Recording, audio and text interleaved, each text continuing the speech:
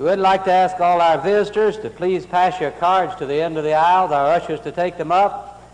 We'll have a record of your visit today. We're delighted to have you. I wanted to bring all of you greetings from our friends in the golden east coast of Florida. Ms. North and I have just come back from a meeting in Stuart, Florida. Brother and Sister Robert Castleman of this congregation takes their trailer down each winter and spends the winter at Stuart. The church holds them in high esteem down there. Brother Ashenfelter, who came to preacher school here in Nashville and worked with us at the Madison Church for years, is in Indiantown, 20 miles away. They attended the meeting every night. We had wonderful attendance, and we have a lot of friends down there. Many told us they were very disappointed that our Amazing Grace Bible class was not on now in West Palm and wanted to know what happened. They were a little bit aggravated, and I said, we ran out of money. They said, why didn't you tell us? We got money. We'd have helped you keep it on. I says, we shall notify you. We'll have a man come down here and talk with you, and you can do just that. We're on the West Coast in Fort Myers. We're on in northern Florida and Pensacola. We think we'll soon be on in Orlando and central Florida. And I hope you'll join me in prayer that we may be able to reach some of the teeming thousands of Americans on that East Coast. In the Miami, Fort Lauderdale, West Palm, Stuart, Florida area, it's just unbelievable at how the population has grown in that section. We have some strong, fine congregations, and we're grateful for that. I did want to bring you some good news. We went fishing and had real good luck, brought home snook and dolphin and freshwater bass and crappie and brim. And I have good news for you and bad news. The good news is we hung that old big one this time. We hung him. He was a whopper. That's the good news. The bad news is he got away. But Florida is a great section of the country, and we have thousands of friends down there. They love the Madison Church, and they all send you their best regards. I love this text that Bill has shared with us today. Boast not thyself of tomorrow, for ye know not what a day will bring forth. I believe that tomorrow is one of the most dangerous words in all the English language. The tragedy of it is so real.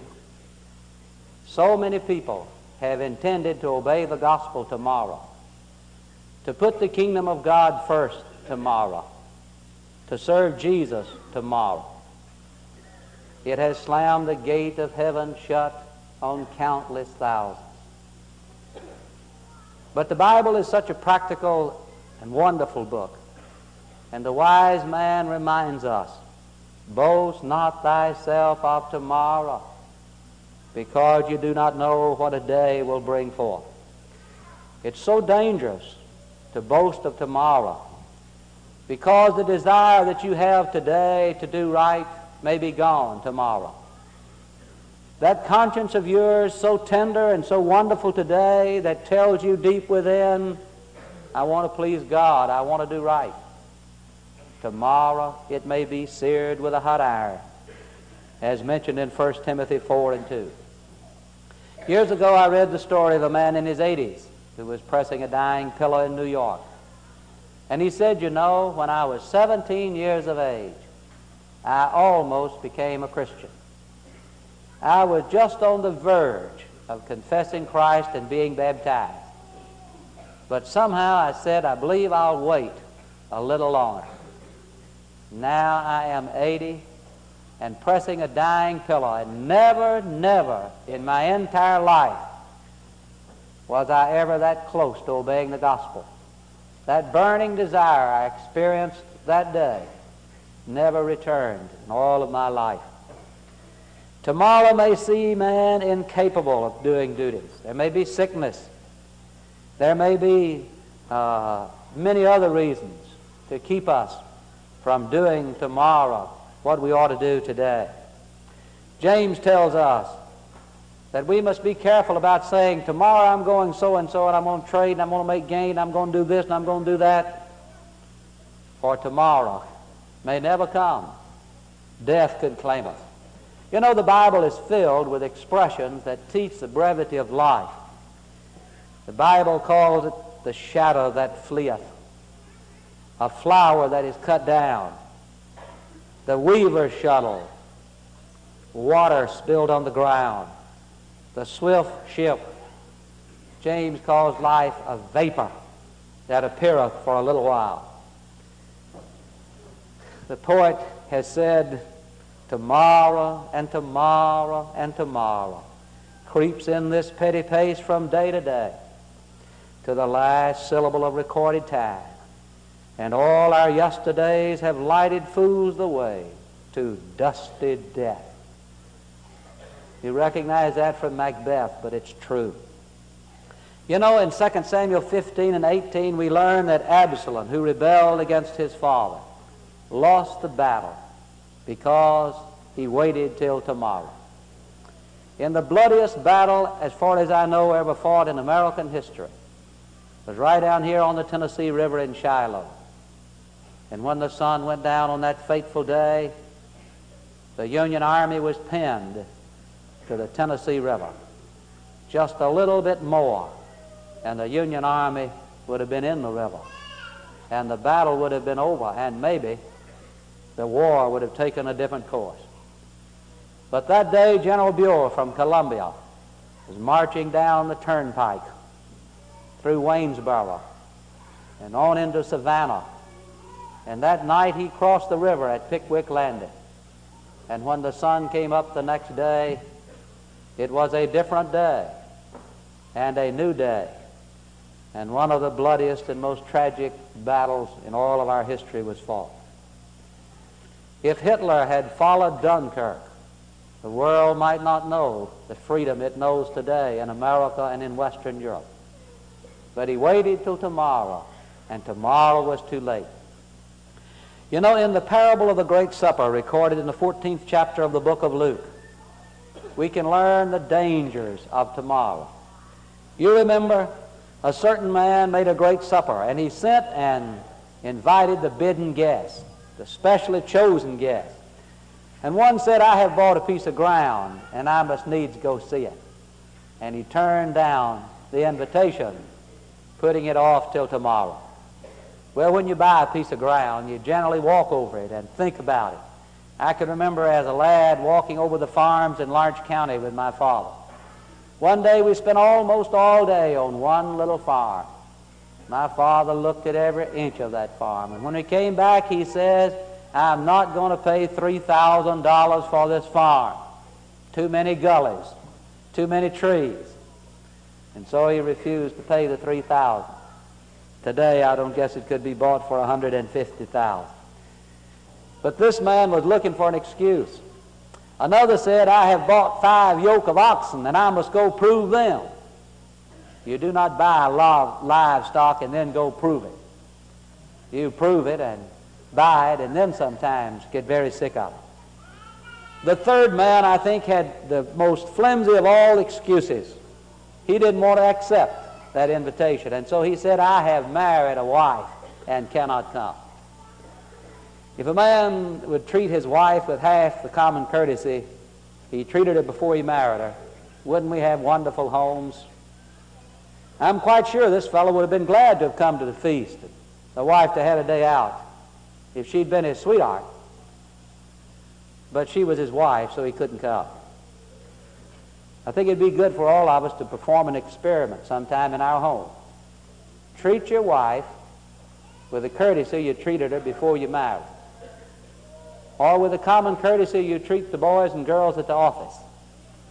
See what a difference it'll make in your home. But the interesting thing in this story is that all these who would not accept that invitation, the Bible says, go out into the highways and byways and hedges and compel them to come in that my house may be filled. For none of those bidden guests shall taste of my supper. Not a single one of those who said tomorrow will be permitted to taste of that heavenly feast. The spirit of tomorrow caused the ruin of the foolish virgins. You remember there were 5 wise and 5 foolish, according to Matthew, the 25th chapter. And the 5 that were wise had oil in their lamps and were prepared. The 5 foolish were not prepared. Oh, we can get oil tomorrow. Why be in any hurry? We'll wait till tomorrow. But the Bible says that night the bridegroom came, and those who had oil in their lamps went with the bridegroom into the feast. But the foolish virgins had to go buy oil, and when they came back, it was too late. Tomorrow was too late. We see tomorrow in the life of Felix in the 24th chapter of the book of Acts. I think nearly any of us would just borrow any amount of money we could borrow to hear the Apostle Paul. I'd fly around the world 10 times to get to see that man Saul of Tarsus and to get to hear the Apostle Paul as he later became preach. Well, Felix got to hear him, and the Bible says when this man Paul reasoned on temperance and righteousness and judgment to come, that old Felix trembled. For Felix was an intemperate man. He sat in judgment on others. But Paul reminded him, one of these days, you won't be the judge, you will be judged. And Felix trembled. But he said, in essence, tomorrow.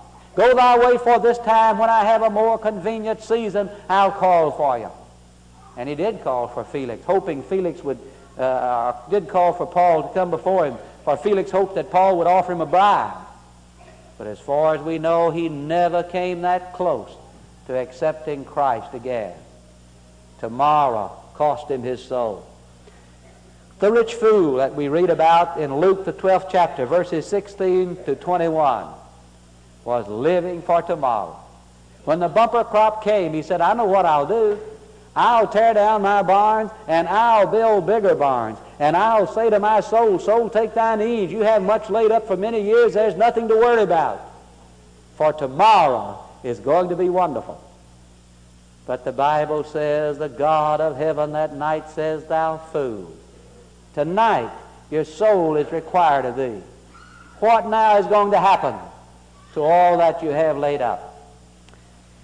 You know, there are tens of thousands of old people in the state of Florida.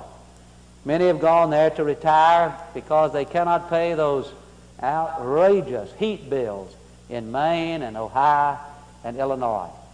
But I get the feeling every time I go that thousands of them are very unhappy, that they'd give anything in the world if they could be back home in Illinois or Indiana or Iowa or Maine.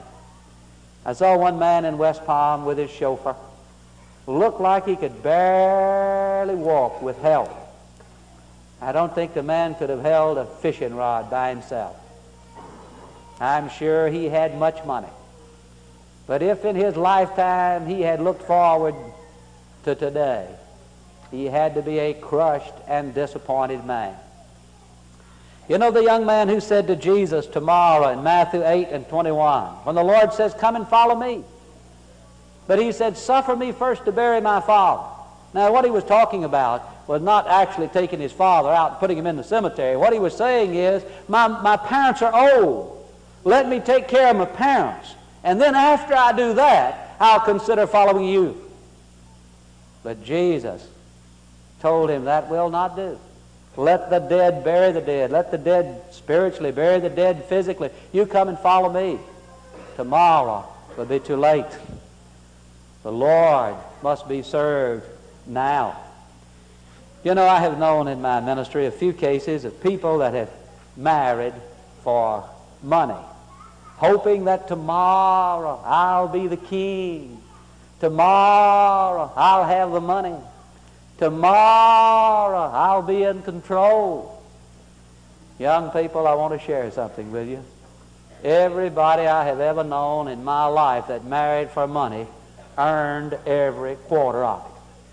I remember one man was a doormat. For 30 years they wiped their feet on that man. But he married for money. He stuck it out 30 years, and finally the death came. And he was king. And you know what happened as sure as I'm standing here in 2 weeks? That old heart hit him, and he died. I'd rather marry a young man with an apple in his hand as to marry an old man with 100 acres of land. Those who marry for money, counting all their dreams tomorrow, are generally exceedingly and desperately disappointed. Yes, this young man says, tomorrow, but now wait, my parents are old, and I'll consider you when they're gone. Jesus says that'll never do. Boast not thyself of tomorrow. You know, this arrangement keeps us fully dependent on God. I'm glad, aren't you? I'm glad the Madison Church must live one day at a time depending on God. 99% of our programs, if you stop giving, will die, and I believe most of them would die within a week. I'm sure our television ministry would be dead as a doornail within 1 week if you stopped giving. I doubt if our child care program could last over 10 days if you stopped giving.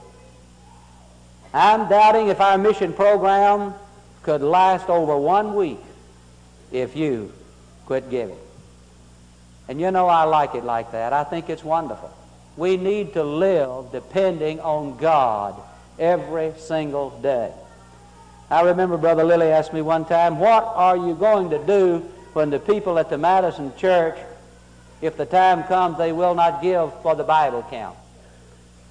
And I said, Brother Lilly, as far as I'm concerned, I promise you, I'll let it die. I think it should die. The very day the people at Madison do not want to give to teach the Bible to the young people at the camp, let it die. But its glory would be embalmed. This arrangement keeps us fully dependent on God, and that is good for us. By this means he keeps the world in awe. Let us beware of pride and vanity about tomorrow, for we know not what a day will bring forth. And yet let us not despair of tomorrow, for God will provide.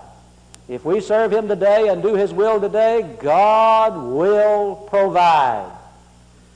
Let us be every day prepared for what tomorrow may bring, for today is ours.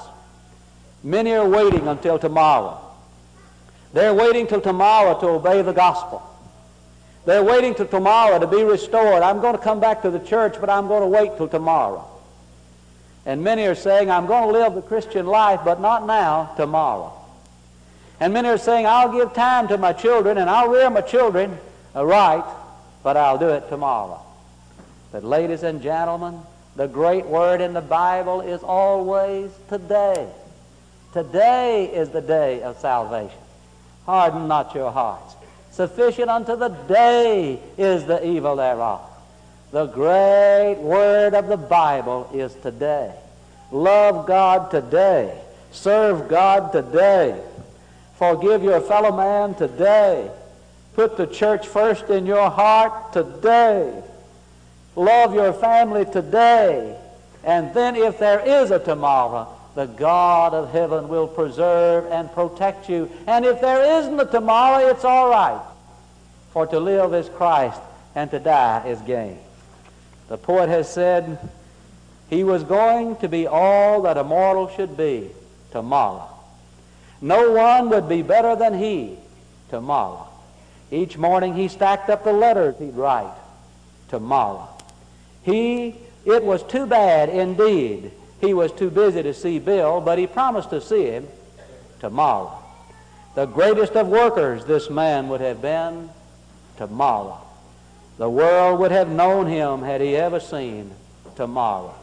But the fact is, he died and faded from view, and all that was left when living was through was a mountain of things he had intended to do tomorrow.